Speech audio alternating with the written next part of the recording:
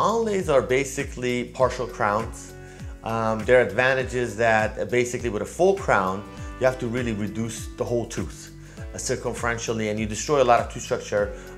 Sometimes that's necessary because the tooth structure is already destroyed and you need to protect the tooth, but sometimes the patient has a significant amount of healthy tooth structure.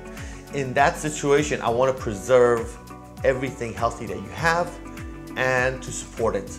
And in that case, onlays a lot of times is a great candidate for that because it strengthens your tooth from where it is, but also allows me to keep what healthy structure that you have.